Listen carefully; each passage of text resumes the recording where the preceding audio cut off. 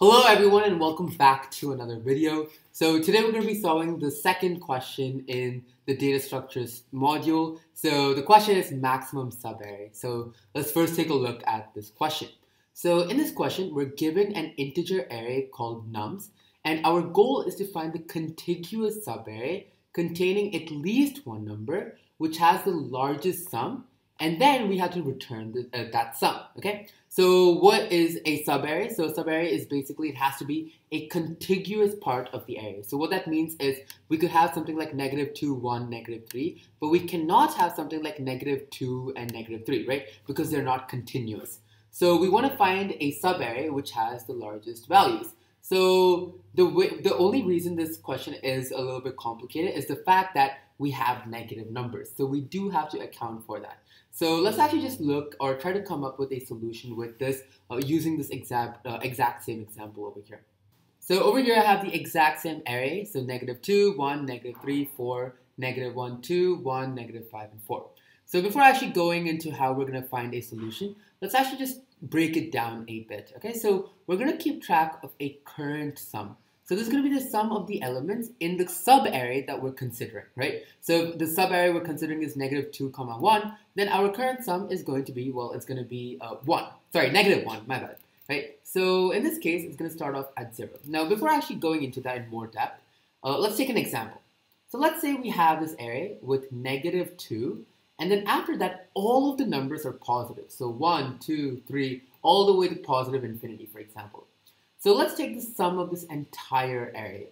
So we're going to have some value, right? So we're going to get a value. But now let's take with the sum from 1 onwards. Obviously, this sum is greater than the original sum, including the -2. And the reasoning is very simple. When you have a negative value, the number is going to get smaller when you add them. It's as simple as that, right? So the basic idea that we want over here is every time we get a negative value, we're going to kind of reset our current sum. In other words, we're going to look for a new subarray. So continuing with the same logic, let's say we have -2, and then we keep having negative numbers, -1, -8, so on and so forth. So each time, so when you add all these together, right, you're going to get a larger negative value than if you just take one of them, right? Let's say you only take -2 or only take -1. So every time you have a negative value, we're going to kind of reset the current sum to 0.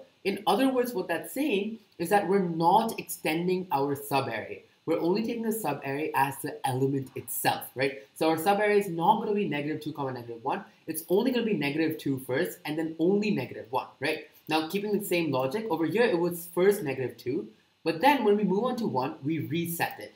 So now our subarray is 1, but since 1 is positive, we actually extend this all the way until we can, right? So every time our current sum is 0, we reset it to, it's negative.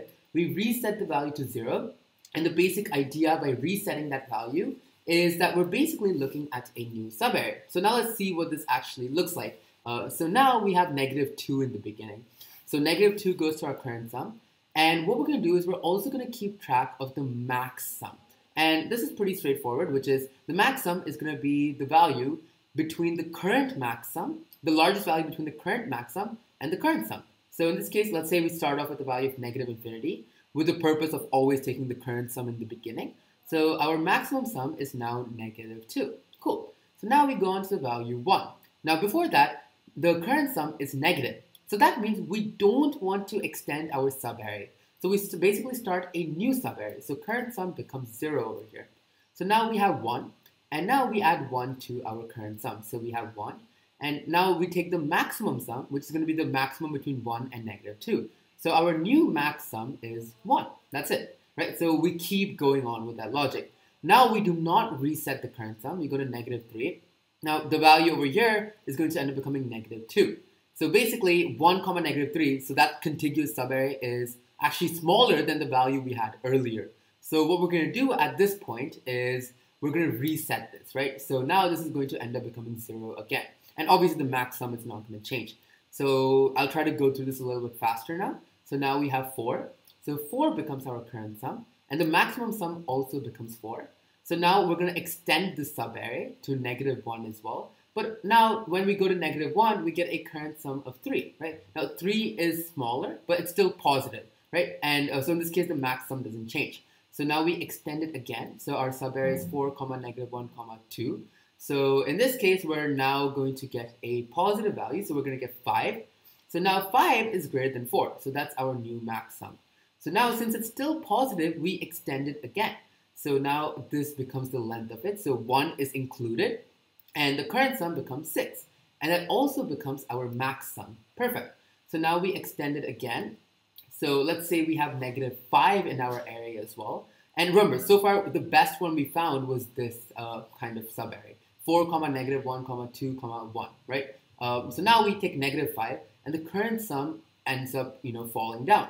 And this has a value of 1, right? So obviously 6 is greater than 1, so it doesn't change. And now we extend it again since the current sum is still positive. Now, if you're confused, why are we taking the negative value? Well, the basic idea is that our current sum is still positive.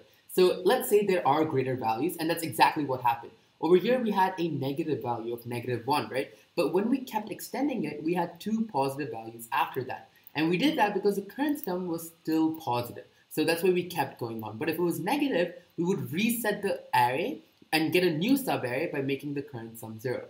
So over here, now we have 4. And this would actually end up becoming 5. But still, our largest value was with 6. So in this case, we're going to return the maximum sum, which is 6. And just for the sake of showing you, that would be 4, -1, 2, 1. So we're going to end up returning the 6 over here. So now let's see what this looks like in code. Okay, so the code for this is pretty straightforward. So we're going to start off by defining our current sum. We're going to have our current sum, and we're also going to have our max sum. Okay, so the current sum is going to start off with a value of 0. And for our max sum in the beginning, we want to get the first value as the max sum. So we're just going to make it -infinity. Okay, cool. So now we're going to go in a for loop where we iterate through each of the numbers in nums. So now we're first going to add that number to our current sum. So current sum, and we're going to add the value of num. So now we need to update our max sum. So max sum is going to be the maximum between the current sum that we just found out and the previous max sum that we were holding, okay? And now what we're going to do is we need to reset the current sum if needed. So if the current sum is negative, or in other words, if it's less than 0, we're going to reset this value by making it equal to 0. And that should be it. So at the ending of this for loop, we're going to have the answer stored inside of max sum. So that's going to be return max_sum, and let's submit the solution. So the time complexity of this is going to be big O of n, because, well, we're iterating through the entire array once. So that's going to take n. And the space complexity is going to be constant space because, well, we're not actually using up any extra space. So yeah, thanks a lot for watching, guys, and do let me know if you have any questions.